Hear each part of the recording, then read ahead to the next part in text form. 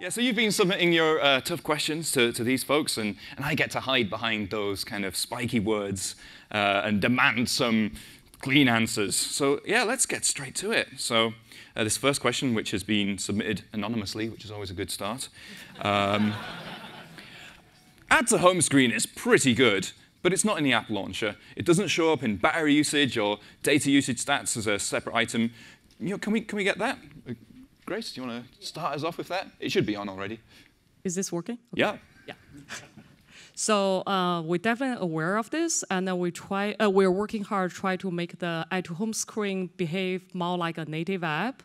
And there are some complications, like I think mentioned for the battery usage, that we can try to do a better job. But for like a data usage, is Add to Home screen still run inside the browser process. So and then in Android platform, that's just a single process. We have some challenge to work on.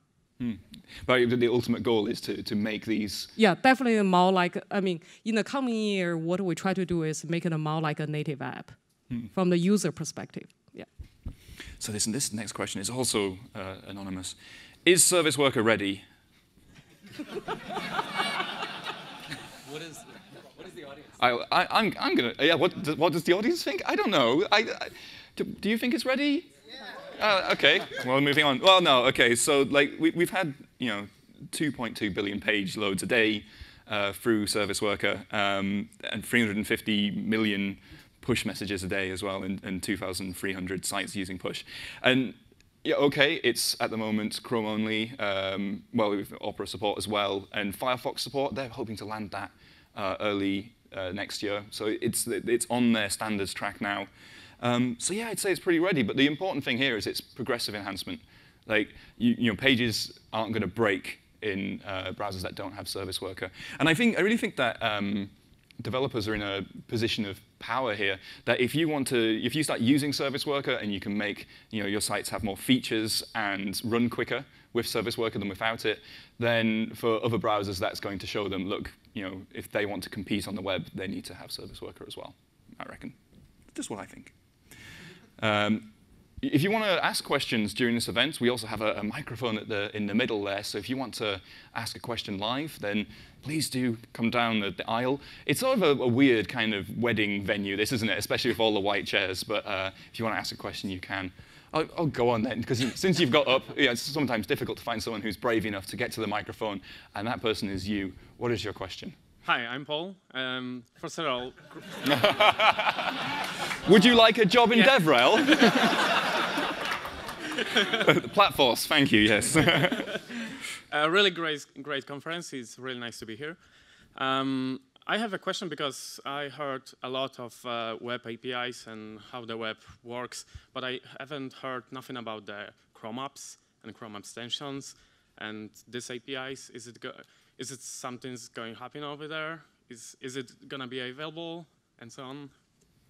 Well, we had one question as well. It actually ties in very nicely to the next question we're going to ask, so we can sort of roll that into one, which is when is Chrome OS and Android going to merge, and how soon can we develop apps for that? So, Darin, do you want to take that one? And the question I can talk about all of these things, but so first off, to your question, it's Chrome extensions, Chrome apps. These are parts of the platform. These are parts of Chrome. They are things we are when it comes to Chrome extensions, we're invested in enabling customization of the browser. You're gonna see us continue to evolve that. What we were here today and yesterday to talk about was really the things we're doing to enhance the web platform. That was a big focus of Chrome and focus on the web itself, the web ecosystem.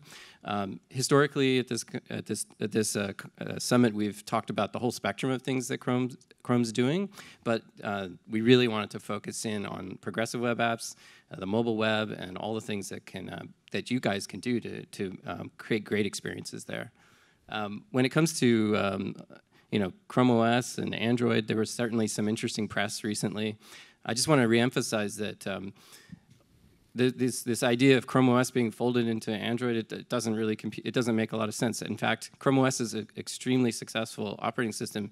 If you think about, in particular, where it's been so successful, because of the simplicity of the system, because of the web, really, it's been a fabulous computing platform for education, businesses, and in many homes. It's really something we started 6 years ago with this idea of bringing the simplicity of computing, speed and simplicity, security, and these core values, the things that make computing just less painful, right?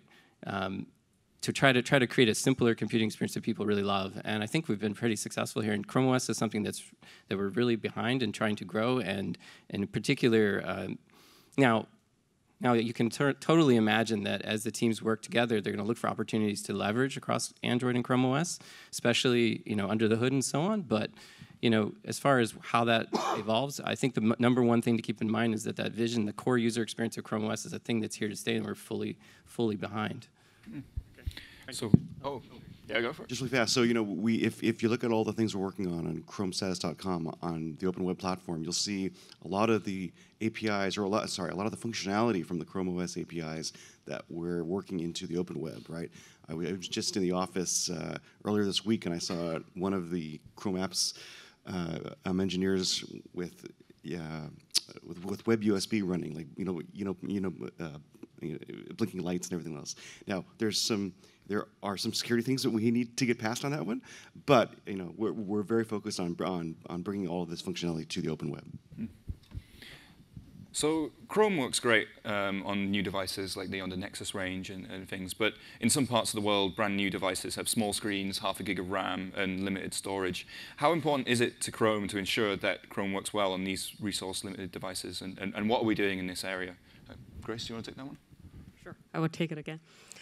So we call the low-end devices very important for us, right? So this year we spent a lot of time especially working on the memory footprint, and we achieved a 30% memory footprint reduction for our browser process, and thank you. For the render process, we're working on so that 30% is especially for the low-end devices. We're really targeting that market to try to make sure 512 devices works well.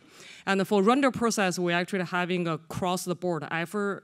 I think yesterday mentioned for the VA, they reduce the memory usage. There's like a 10% in the render process that will be benefited the low-end devices too. And we'll continue looking into what else we can reduce in the coming years. Well, one of the questions I had via email recently is a lot of the devices they don't have a lot of on-device storage, and a lot of the storage is deferred to SD cards. Are we looking at anything to be able to move Chrome storage, or even for particular origins, move the storage onto the SD card? So we are looking into that. For this, because SD card, IV app, if they have the permission to access the external storage, they can access. So we have to ensure user aware the particular local storage data for the origin can be accessed by the other app. And then when we need to build a permission model before we can move the data storage to the SD card. So this next question is for Parisa, I think, and it's quite a pointy question, but where are you hiding over there? So I'll read it directly to you, because I think that's how it's supposed to be written. Okay. The deprecation of APIs and features on HTTP is causing developers pain. Why are you forcing this upon developers? What are you doing to help make HTTPS easier for developers, especially on intranets? Yeah. Well, obviously, whenever there's an opportunity for pain, I take it. No. So, so HTTPS is really important. Did anyone see Emily's talk yesterday? Awesome. If you didn't, yeah, it is deserving of applause. So she went over, I think, the motivation for this better than I'll be able to. But HTTPS is really important. Without it, as a user and as a developer, site owner, you can have no expectation for security, right? So for really powerful APIs, one of the APIs we deprecated recently was Get User Media. So having access to a camera, device camera, we consider very powerful, and something that really should only be done in a secure context, so that user can have some expectation that the bits they're sending to a site have not been tampered by some third party, and the developer also can have some expectation that no bits that you're sending to the user have been tampered or snooped. So we think HTTPS is really important. We're doing a lot of things to try to ease the path. Emily's talk went over things in the web platform in terms of features that we're supporting, as well as a new panel that we just added to DevTools to try to help developers who want to support HTTPS to get to green. But really, we think it's the responsibility of us to make sure that really powerful features are only accessed in a secure context. So we've had a question in from Slack. Yeah, you can ask questions on Slack as well, and they get forwarded into this Google Doc I'm looking at. This question comes from Oliver J. Ash, who's from The Guardian, the developer who did the fallback offline crossword page, which I think is brilliant. We've seen a lot of stuff around Service Worker, these new features, push messages, but we're not seeing many Google products using these things. When are we going to start seeing Google products such as Gmail, Inbox, Google+? When are they going to start using this stuff? I'll direct that one at Alex, I reckon. So I can't speak on behalf of any of the other Google products, I guess, but just like a lot of you all are experimenting with these technologies and seeing how they can make your things load much quicker, be much more robust to flaky networks. I think that these are things that would also make a lot of sense for a number of the Google Web properties as well. So although I can't announce anything, I think that would make sense. So we're kind of seeing on the web a resurgence of SVG, because SVG's been around for ages. And kind of when it started, the spec people or browser developers were going to web developers saying, hey, do you like Flash? And we're like, not really. Do you like XML? No way. Well, you're going to love SVG because it's basically both of those things. But we're looking at deprecating Smile, which is the animation system. And so we had a question in about that. Are we going to break all existing Smile content out there on the web by removing this from the platform? Dimitri, do you want to take that one? Thank you for not making that question too pointy. Why are you breaking the web? There you go. That's more appropriate. Yeah, and the context here is that we did recently, well, not recently, but this spring, started talking about removing Smile, SVG feature that enables you animation. One of the weird things there is that the reason why we're doing this is because we actually don't see the path to interoperability, which is, this working in every browser. And so at this point, it's just a two-browser feature, and no other browsers want to do this. And so we are sort of in this really hard situation where we're like, do we carry this along, or do we remove it and make our burden a little less? And obviously this involves developer pain, and we felt it very much on the Blink Dev, which is the mailing list where all these things are announced. It's now a Senti-thread, with people chiming in very regularly, yes. And the interesting thing there is, I want to say that, first of all, some of the things that Smile does today are simply not easily possible with the web platform features. I think I want us to first get to the point where we can say with full honesty that we can complement the features of Smile with the corresponding web platform features that are on an interoperable path, and then maybe talk about deprecation or removing at this point. At this point, this Smile thread is mostly a heads up. Look, we know this is not going anywhere, so, take a look. I guess part of the plan as well is for the animation API in JavaScript to start taking on kind of a lot of this stuff. Yeah, web animations is actually one of the kind of interesting parts of that, and I'm going to do the "it's happening" thing. So it's actually being implemented across the board. That's really cool. Very excited about that. But there's still some pieces missing. I mean, we're seeing, SVG was unloved for so long, but with devices of different density, especially people are starting to pick it up again. But I mean, the implementation we have still inherits a lot from WebKit, the initial implementation, and same for Safari's. Firefox's implementation is old as well. It kind of feels like it's only Internet Explorer and therefore Edge that have kind of shown the way with, you can make SVG perform really well. Are we going to step up our game there? Is that something? Totally. We're totally stepping up our game, and we want to make SVG as performant as it can possibly be. I have to say that as a platform developer, I'm amazed that people can use this thing because it's one of the most terrible spec APIs ever. And there are some places where like you don't want to go in there because bad things will happen to you, type of alley situation. And still, like, yeah, it is a success. And it's kind of the story of the web. The thing that wins is not necessarily the best designed one, right? And so, yeah, we want to work on this, but we also kind of want to look forward ahead to SVG2 and prod that SVG working group along a little bit and say, hey, come on, it's been 2 years, give something. And so get something going there. So we've got another standards-based question. I'll just read it out as it's been sent in. Pointer events, seriously, when is it happening? You've been promising it for ages now. Grace, you can have that one.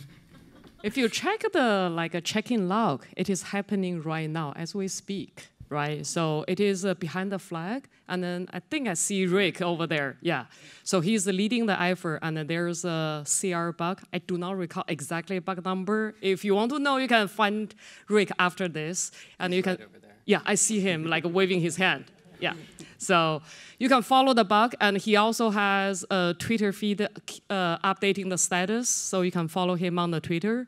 And today, I believe, is soon. I think soon, behind the flag, you can try it out. And there are some technical hard things we need to figure out, so we don't have exactly date. We're going to turn it on by default. Hope sometime soon when Rick figured it out next year. And please be nice to him. You know, he's a really cool fellow, so just take it easy. By the way, love the way you ask the questions and read them out. You have to do this everywhere. Well, we've had a question in from Twitter that's been pasted into this document, and I'd like to thank Paul Kinlan, who's managing this at the moment. Especially thank you for posting every question in using a different font. That's not messing with my OCD at all. This question comes in from Henry Helvetica.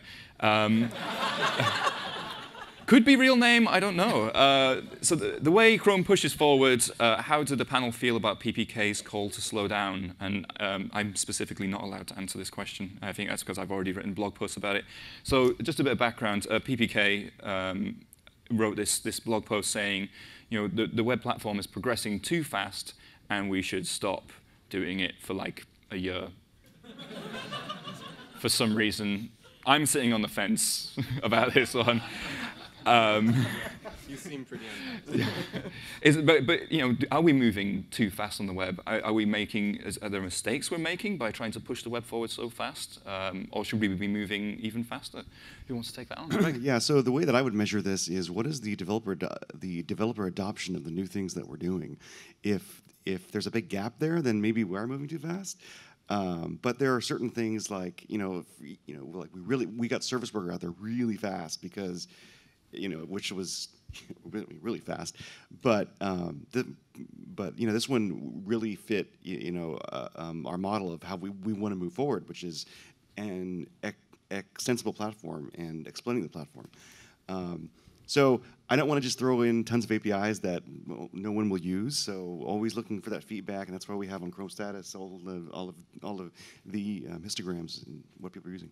Mm. I think too, if they're for things like Service Worker and a bunch of these other things, we worked very closely with other browser vendors and standards committees and standards bodies. For example, with Service Worker, we worked incredibly closely and co-developed that with Mozilla and other members of the standards community. And if other browser vendors are coming to the table and having meaningful discussion, other people are implementing, developers are using, I think to me that says, no, we aren't moving too fast, and we're actually moving at a pretty good pace. And don't forget that if you want to ask a question live here, the microphone is just there. Someone's already done it, so it's not as scary anymore, right? So if anyone's feeling brave, you can come to the front. Oh, sorry. Go on, carry on. Right now. Yeah. Sing a song. Don't let me stop you. No, I was just going to say that this whole past year we've had a real focus on just the core engine and just optimizing existing code paths and prioritizing scheduling work much better, all to bring a lot of wins to the platform. A lot of the V8 improvements came from just being smarter about scheduling.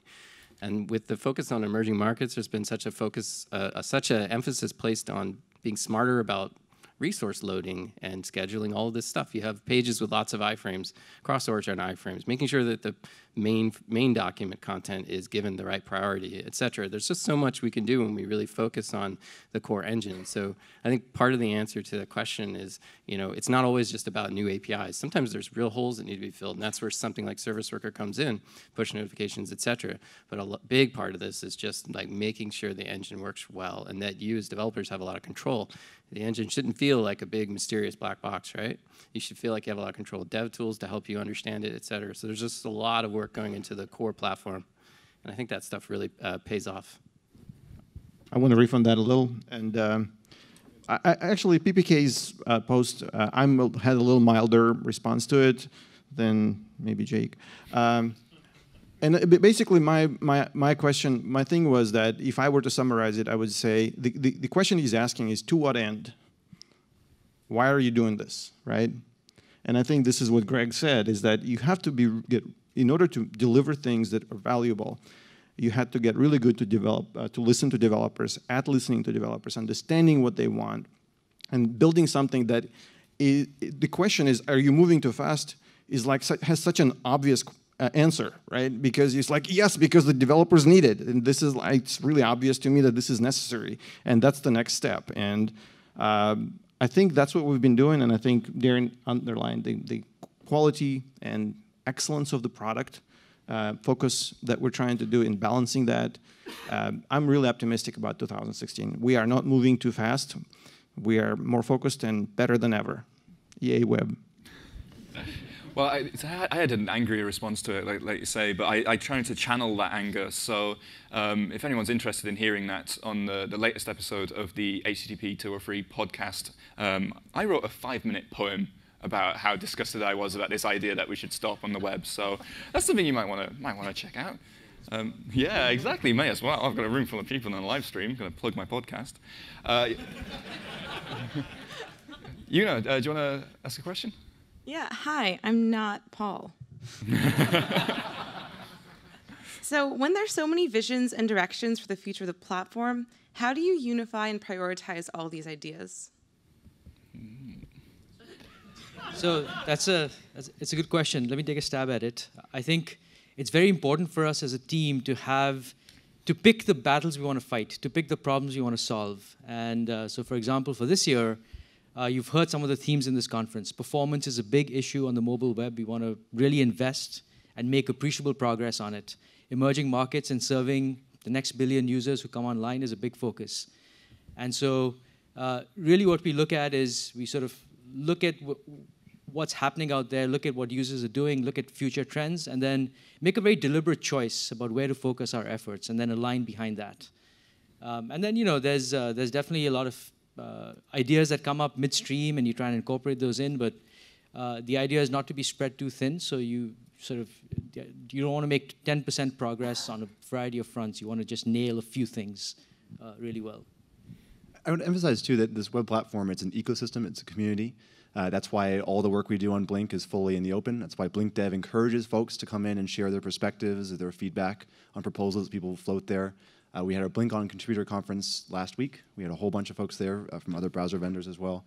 And so it's ultimately by talking to developers, it's by observing places where there's obvious gaps that we're hearing again and again from folks that they need.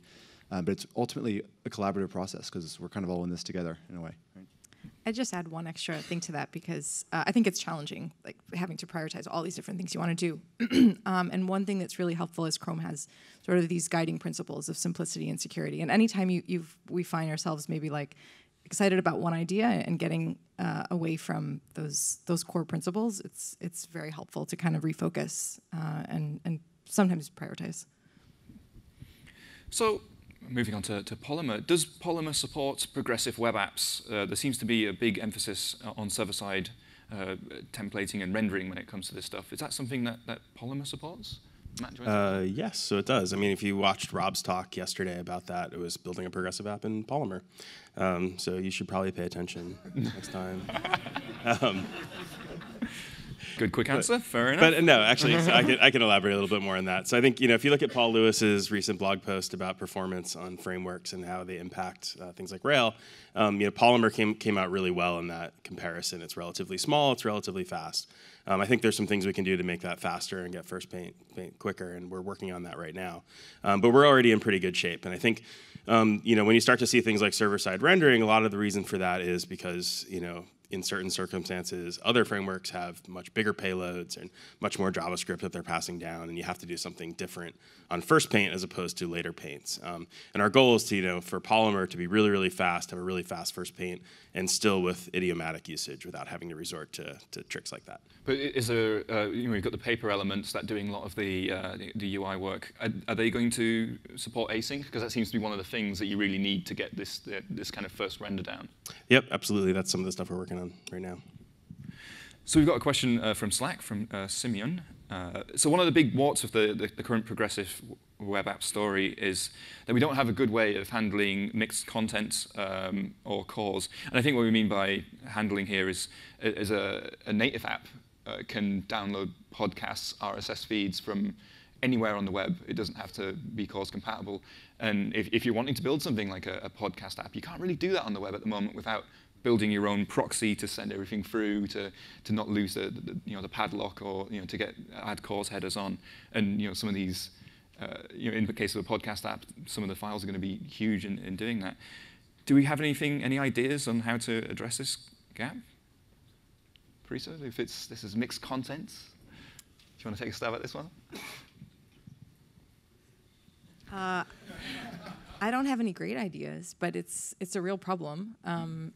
And something we should think about more. I don't have any great ideas for it. I think it's a legitimate situation. One of the requests we get quite a lot is to say, like, why can't we just make a request to anywhere in the web and get the content? Because if we don't put cookies on it, then it's not leaking any data. But the situation we have there is we don't want the web to be able to access things like your local servers. I mean, if an evil page could just do a port scan on localhost and look for sites that are there, I mean, that's basically where you'll be running prototype servers, new stuff that you don't want leaked onto the web. And same goes for intranets as well. So I guess with that question, I don't have any good ideas. Anyone have a good idea? I have a larger thought about the importance of the security for the web. We talked a lot yesterday about the importance of the low friction on the web that makes it so easy for users to tap on a link and experience something new. That's so important for that really healthy reach that the web has. And one of the reasons that is true is because of security, because users don't have to be afraid what's going to happen when they tap a link. And so sometimes that means we get things where it's like, we could have done this better if we would have shipped a whole native app. Well, yeah, of course. The security model is different.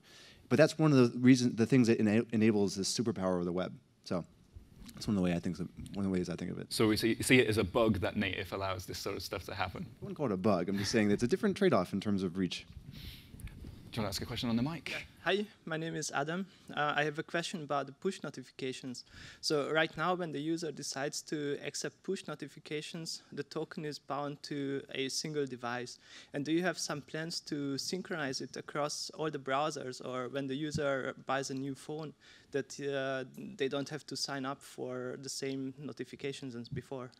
So we've definitely talked about those kinds of use cases and tried to reason how to do that in a way that makes sense to users and that helps them accomplish the things they want to do. One thing to remember, too, is that when a user chooses to enable notifications, it's often very tied to a specific device or context. So I might turn on breaking news alerts on my desktop computer because I'm always looking for something to distract me during the workday. But I don't want to do it on my phone necessarily. And so you have to think very carefully about the different user contexts that you'd want to show it, and not to say nothing of the security implications and privacy implications of that. We definitely talked about it and are open, trying to figure out the best way to do that or approach that problem. You could imagine a variety of approaches, with Chrome synchronizing data already between different Chrome instances and so on. And like Alex said, I think this is something we've talked about, but in the initial cut, we wanted to keep it simple and focus on the single device case. Okay, thank you very much. So we had one question in from Slack. Why does Jake not wear shoes? Answer is simple: you shoes, you lose. Is V8 actually paying attention to the use ASM flag, or because it used to be we were saying we're going to make just all patterns fast. So have we changed our stance on that? Greg, do you want to take this one? Sure, I can take that. So V8 over the past year, or actually more than a year, has been working on a brand new compiler that's called Turbofan. This is to replace the old one, which is called Crankshaft. Anyway, so Turbofan is a type-aware compiler, fully type-aware, which means that in the limit, it won't need to look at the useASM key at all. It will just be able to infer the types and then map it internally. However, they are using the useASM as a trigger to test Turbofan as it rolls out, and then once they have deprecated Crankshaft, then they won't look at it anymore. So push notifications for apps that have been added to home screen, when you launch a window from a push event, they don't launch in a full screen window. Why is that? And is it something that we can change? Because it means you go from this nice native-like experience to something which all of a sudden looks very browser-based. Is there something we can do to fix that? Grace, you want to take this one? I think that's a good suggestion. So, like currently, you can targeting, like basically targeting the existing already open window. So if the at home screen currently is one of the window is open in the background, you can still target it. So I think we should try to make sure because at home screen we wanted to work more like a native app. So I think it's making sense for us to be able to target it by the push notification, even when it's not running. So, yeah. I mean, from a standards point of view, this is something we've been looking at as well. I mean, it's just kind of been ideas that have been thrown around the room so far, but we've been thinking about something like a launch event in a service worker that will be fired if there's been a kind of launch of a website done in an ambiguous way, and that will include things like clicking a home screen icon, clicking a link in the native app, and that will let you decide how to handle that. Should it be launched from the home screen? Should it create a new full screen window? So the hope is to let you create single window apps or multi-window apps using this. And by ambiguous, I mean like if someone long presses and says open in a new tab, that's not ambiguous. We don't want you to be able to disrupt that, but we want you to have control when the launch is ambiguous. Right, okay, we've got another question from Slack. Asking for clarification on the ASM bit. Does Chrome do ahead of time compilation like Firefox and Edge for use ASM? I'm not sure about for use ASM, but there is snapshotting going on now. But I'm not familiar with the latest on what triggers it. I think it's async or defer on the script tag will do that. I think so. I think we do it for work as well. So I think we're all very excited about Let's Encrypt, but Google isn't on the sponsorship list for it. Is it something we endorse? Is it something we'll be telling developers to use? Do we give it the thumbs up?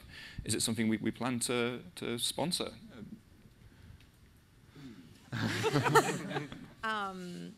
I cannot say anything specific about that today, but it's a project that we're really excited about and interested in, and that's all I can say today, right now, Mr. Chair. So. You can say we're pretty excited. News to come on that. We're pretty excited. I said I'm excited, but we're really excited. Oh. We're pretty excited. we're pretty excited, and yeah, I think it's. How excited are you? Pretty damn excited. You see, if you put a big number to that, you'd have got a round of applause.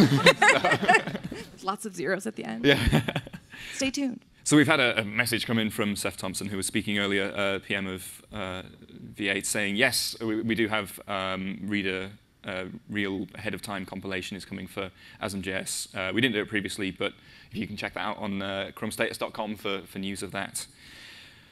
This one's written in another different font. Guys, you're winding me up. The name of what? The font, Arial. Oh, let's check it out. This is Alpha Slab. So this question's written in Alpha Slab. How will ES 2015 modules affect how we look at web components? So that's one for Dimitri. So the web components is a loose congregation of specs, right? And it's been evolving over time. It's evolved quite a bit this year.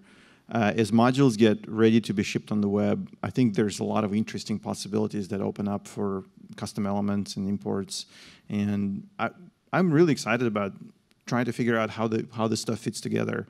And especially with imports, I sort of want to, like, I've been trying to pitch the idea that we should try to look at the loading mechanism that hasn't yet been fully spec'd out for ES6 modules for browsers, and then maybe see if we can rebuild the imports on top of that and make something amazing happen there, because the features that modules offer are quite tantalizing. For, you know, the whole scoping thing is amazing, and the whole export stuff sounds really good. So let's go figure it out.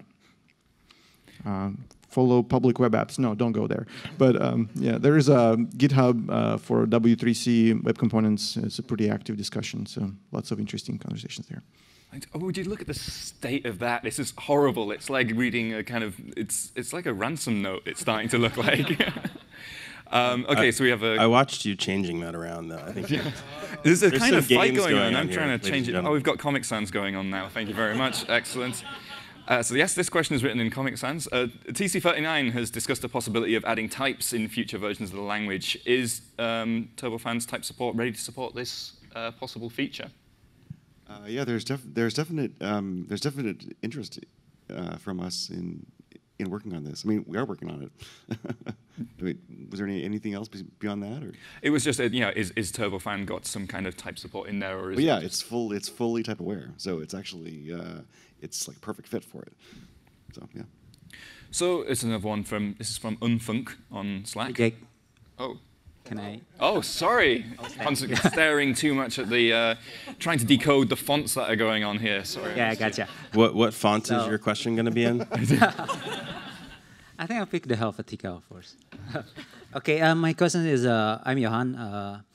So I'm building games using XML5, and the problem for me is actually how we can hide if I want to post the score. For example, I built a Temple Run and I got the score of the player. I want to post it to the server, but the problem that I always face is people can just open the DevTools and then just throwing the same request to the server from the JavaScript console, and then they can manipulate the scores. So, well, I mean, surely this must be something, the same problem that native games face, right? Because I mean, the code, you can always just put a listener on the wire, something like Wireshark, and see the request being sent and find out where the score bit is. So is that the answer? Or is it? Parse is like much lower, right? I mean, sure, you can also decompile Java. Yeah. Sorry. I mean, using the native is you need another tools, right? Can you add like a digital signature to the score and then check that on the server too before? And if it's errors, you're like, well, someone's causing some kind of, doing some kind of manipulation on it. One idea also like a Mac, adding a Mac to it. One idea also come to my mind is it possible using a WebSocket, using WebSocket to connect between, so it's not like using the post request. I think you probably still want to add some way to authenticate the actual score. So adding a signature for it would I think help with that, because they could still tamper with it in your client, in your game. Okay, cool. Thank you. So we've got a question from Unfunk on Slack. What's the best way for developers to provide feedback and make feature requests, not just to Chrome, but also other browser vendors and standards bodies as well? Anyone want to be brave on that one? Standards bodies? So I think this is a good question. I don't know if there is like an easy way to go and I would like to propose a feature, because there is definitely W3C, which is not the easiest working group or group of people to work with. But I think did somebody make a face? But I think there is definitely more and more opportunities for developers. I'm going to tout ours, which seems to have worked really well. And this is just Blink Dev. I think there's a lot of developers listening there, and sometimes just putting an idea out is a good start. And I think as a community of browsers, we do need to get better at engaging developers collectively rather than separately. So I'm going to make a pointed look at Darin and Rahul there. And because this is a Chrome Dev Summit, but there's people from Microsoft here, from Mozilla. It's a great opportunity, and you're all here, right? So it's a great opportunity, and we need to get better at this. Yeah, there's also the YCG, the Web Platform Incubation Group. That's a great place to propose new things or sort of take problems to. And that's something we at Google use ourselves. The background sync specification is part of that movement. So what I would always advise, if you're thinking about a new platform feature, try not to think about solving just the one problem you have, but what are the parts of that problem, and can we create them all, and so those could be used in different ways to solve other problems as well. Because designing a new web platform API is really, really challenging. There's all kinds of security considerations, other APIs in the platform that you have to fit within, other semantics that aren't immediately obvious. It does require a fair bit of effort to drive into it. However, you'd be surprised the number of times that browser developers and on standards lists, people were making arguments in complete vacuum. And there's developers who actually have very concrete use cases. They've got numbers or examples in the wild that would really help for those conversations.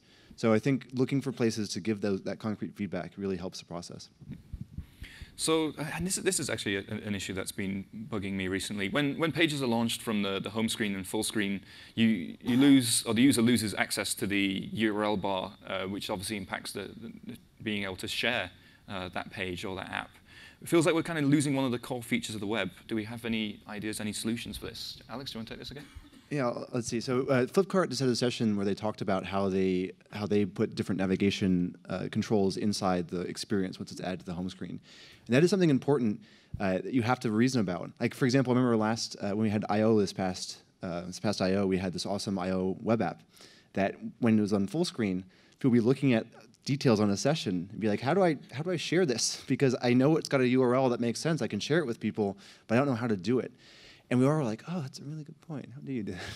And so it's important when you're reasoning through this to think about those kinds of affordances. We're also trying to look into how best to support that. So actually, Paul Kinlan's got a great post on his site that explains a way of doing this, of triggering a native share intent.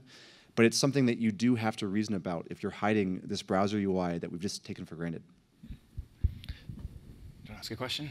This one's a little silly, so I'll make it quick. I was wondering if you guys knew of any benchmark that would work really well in my Nexus 6P where I could beat an iPhone 6S.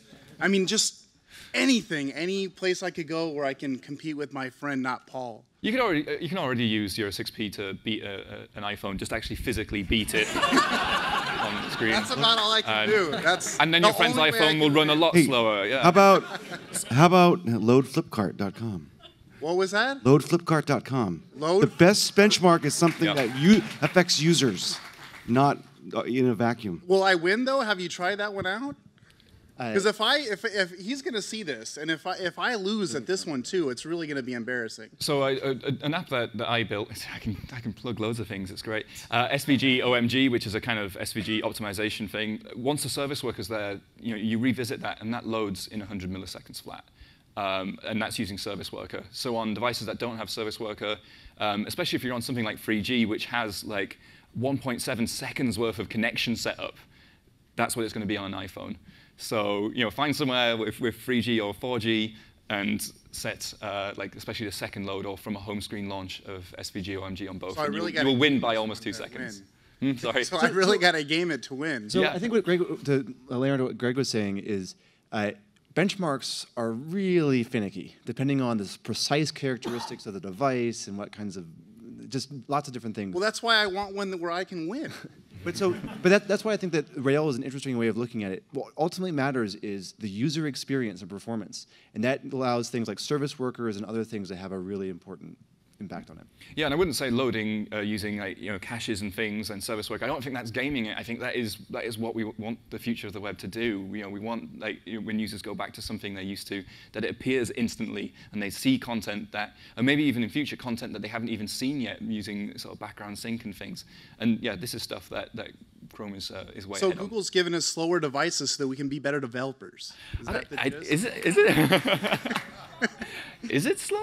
It's definitely slower. It's definitely slower. I mean, just raw JavaScript performance, it's a lot slower. Well, it's Android Dev Summit, isn't it, soon? Is that next week? You can take that one to the... We've got a question from Slack from Tim Kadlec. Data saver is awesome and necessary, but it's understandably bypassed on HTTPS, making it conflict with the security everywhere goal. Both are super important, but what's being done to balance security with the fact that many people need to use these proxy services for speedy access? Parisa, do you want to take this one on? You did say the word security. This is about data saver. This is data saver. It doesn't work over HTTPS, understandably. Should it? Or is it something that's going to die out as we push HTTPS across the web? Is data that's a hard question. We have a long ways to go for all of the web to have full HTTPS adoption. So it would be nice if I could blink and say that that's going to be a problem we immediately need to fix today. And my kind of hope is that actually the needs for data saver are going to, at the same time, go away. And you look like you have something on your tongue. No, go for it. Finish. And so I'm hoping that HTTPS is going to get faster, networks are going to get better, our performance on bad networks is going to get better, and the need for data saver will at some point not be there anymore. So we're thoughtful to this. I think we are really. I care about HTTPS. I also care about people being able to use the web in networks where I recognize that it's not a experience and it actually impacts things. So I think we're exploring how to make this better. The real promise of HTTPS is the endpoint security, and so we really are being thoughtful about that. Yeah. Also note that data saver currently is implemented as a proxy service, right? Which is why all these thorny questions come up. You could imagine that the same transforms could be applied at the origin server. Tal mentioned briefly page speed, which does some of this work. So you can imagine other ways to solve this data compression problem without running into a proxy service dealing with HTTPS traffic. And in addition, just designing the web application to be smarter about how it uses the network. Flipkart's the great example here, right? Leveraging service worker, being smart about the initial payloads, being smart about bringing down content only when needed and in the background caching it and so on. All of those things really can pay off here to the point where, as Parisa said, a feature like data saver isn't really needed. And so data saver is really there as a tool to help users access the web that as it exists today. But as developers, we can all change the web. We can evolve it. We can make it better. We can make it so that things like HTTPS work great. Yeah, and I think to maybe one. I don't know if this was implied by the question, but why not just have data saver support HTTPS? And that's a challenge as well too, because as Rahul said, it's a proxy, and there's SSL offers that end-to-end connection, and we as Google don't want to interfere with that. It's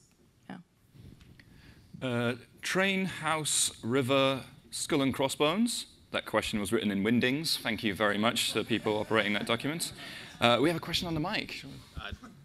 Can you speak to us specifically about service worker and security for, say, like a banking application or retail as well? Is it just tell the security folks it's HTTPS and we can just be okay with that, or? Well, if your bank website is not HTTPS, then leave that bank. Would be my first advice. I don't work for a bank. What security issues are you concerned about with this? I work for Target, and they had security issues. I think everybody knows about that. But so in order to utilize this, which we're planning on, what do we give to the security folks? Because they've never heard of it before. So they're going to have questions about it. And in large corporations like that, it can take months and months for those people to catch up to these things. Could there be like a white paper that says, here's what you need to know right now? Yeah. It's a great idea. Yeah, we should do that. Yes, I'm looking at Alex Russell. He's like writing the white paper up as we type, but he's the service worker security person. Yes, it'll be done probably by the end. I mean, we got 9 minutes. I'll meet you at the front door. So. Yeah. We have another service worker question here. Exciting possibilities with service worker, but is an empty app shell a sensible starting point to progressively enhance from? Is there a strategy to better avoid serving a page without content until JavaScript successfully intervenes? That's from Phil Hawksworth. Thank you. He used to be my boss. You could have asked a kinder question. Does anyone want to take that? I mean, I could take that. I'll take that. Serving the app shell, I mean, currently using the app shell approach, you're going to get a result much quicker than you would by going to the network, even with server rendering. And we've proved that out. One website you can look at is if you search for offline Wikipedia as a demo I built, and you can sort of set different flags to server render or not server render or use a service worker. And you can put those results through web page test yourself and see what the effects are. But one thing that I'm excited about, and this will start landing early next year, is streams arriving within the service worker. These are streams that you can construct yourself. And the technique that I'm really looking forward to using is where you would serve the header of the page, including like a kind of first render toolbar and things, serve that from the cache, and then start streaming content from the network. And if that stream takes a while, you can start serving a different stream. So in that model, your service worker becomes the server, and you are serving one response with HTML in it. And I think that's a really interesting pattern. That's something that Wikipedia have expressed interest in because it matches much closer what they do on the server, and they can start sharing code between the server and the service worker. You have a question? Do you want to? So most web technologies that we've worked with have the ability to do some degree of progressive enhancement, but service worker is very much your browser does it or it doesn't. How would you suggest building an application that needs to support browsers that don't have service worker without just writing the application twice? Yeah, do you want me to do it again? Oh, I'm going to just be... I mean, I'll just add a bit here. Actually, I feel like service worker was designed to be very complementary. Like you can take an existing web application and add on a service worker that's going to be able to intercept the network requests that your page makes. You're not having to rejigger your page dramatically to start benefiting from service worker. Of course, you can go even further, but like compare that to sort of other techniques like using app cache, where you really did have to be redesigning the way your page worked. Or if you were trying to use local storage to serve your resources and XML HTTP requests to fetch them, there you're very much redesigning your page for that technology, that sort of serving architecture. But here you can take an ordinary web page with URLs and start to capture them into caches and so on. I guess I'm talking less about the case where you're just using service worker as a caching acceleration mechanism for resource requests, and more, the additional features or additional logic that may get pushed into service worker. I mean, push notifications already use that. Other things will start using that. I think that's a good point, and you can imagine that you might want to, build a framework that allows you to take some of the code that would, to modularize. So the code that you want to have in the service worker could also run in the main document when you don't have the service worker as a context, But some of that's probably things. I mean, these patterns are things for us to figure out. I think. For us as a community to figure out.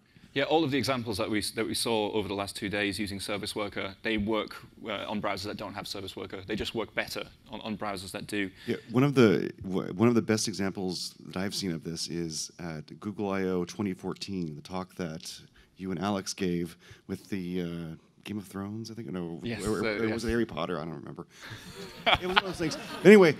You guys started out with big difference there, Greg. No, sorry, I don't know either of them, but fool of a chook. Yeah, that's true. Anyway, I'm so embarrassed for you.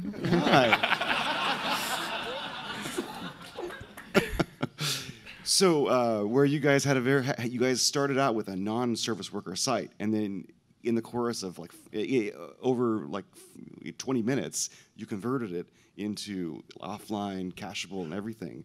And it was really, really magical to see, actually. So you can go back and stream that off of YouTube.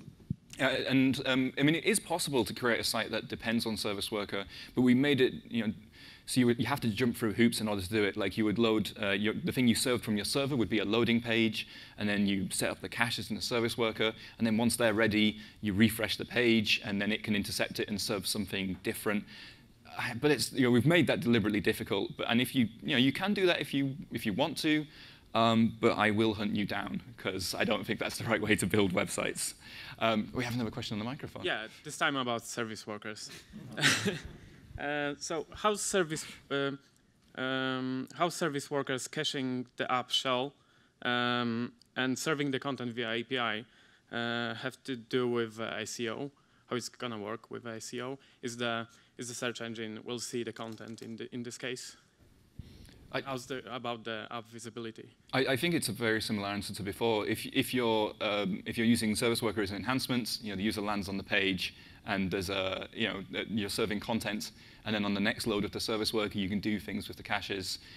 There, in terms of how Google's web search sees your site, it's exactly the same, and there's no SEO impact. Yeah, if you start making things depend on service worker, at the moment you will impact SEO. If we see a lot of people doing that, then we'll look at ways of fixing that. But there's nothing in there at the moment. Okay, so basically it's all about progressive enhancement. Absolutely, yeah. That was service worker was built with progressive enhancement in mind from the start. Remember, the first load of the site that supports service worker doesn't use service worker, right? Right. So there's going to be a breakout session on service worker after the event. And I still have a little bit of energy left, so I could probably do a Q&A on that. So I'll kind of. Why don't we take another service worker question? Yeah, you guys are getting off lightly with this. When will add to home screen be on desktop? Is a question we've had, because it's really annoying that mobile is pushing forwards here and the desktop is being left behind. Rahul, do you want to take that one on? Sure, I can take a stab at it. We are looking at it. We are experimenting. We're, on desktop, I think, which is different from mobile in the sense that on mobile, a common user pattern is going to the home screen, launching an icon, and so bringing that to the web, I think, was a reasonable thing to do because you're in the user flow. On desktop, it's a bit more of a mixed bag. There's much more sort of established patterns of behavior. We need to be thoughtful about how we want users to change that behavior. And so we're looking at it, and we'll figure out, we'll try some things out, and we'll see how they work, and then make progress there. I mean, since the beginning of time, since the beginning of Chrome has had a create application shortcut feature, which is essentially add to home screen. It's just not something that we are promoting in the same way that we were promoting it on mobile, where you see the banner show up and so on. But it's, as Rahul says, something we're looking into. So I'm aware that I keep saying guys when I'm referring to groups of people, so I apologize for that. I'm going to blame being in America, because I don't do that back home, right? I always say folks. So something has gone very wrong in my brain, so I apologize for that. Another question. Angular is the largest front-end framework currently. Why does the Chrome dev team not include them more in demos? You would increase your target reach audience by several orders of magnitude. Matt should probably take that, right? Yeah. Yeah, exactly. I've got a minute and 18 seconds to do this one. I've been doing this for a really long time. I've been in the web UI world for a really long time.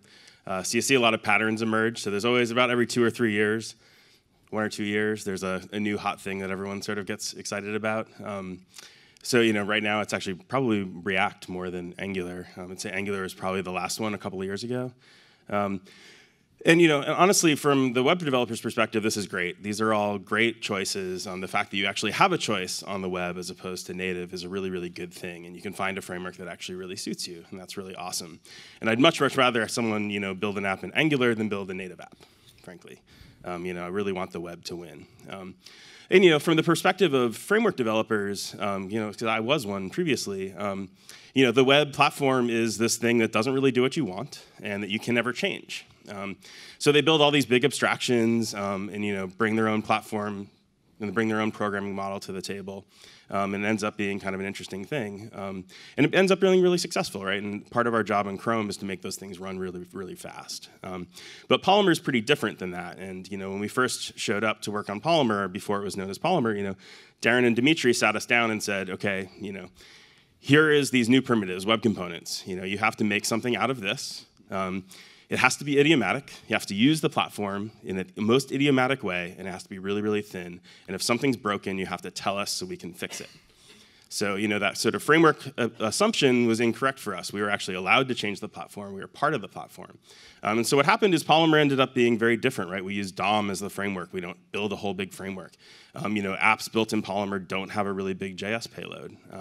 And they're really, really fast as a result, and we can innovate on them on a native level.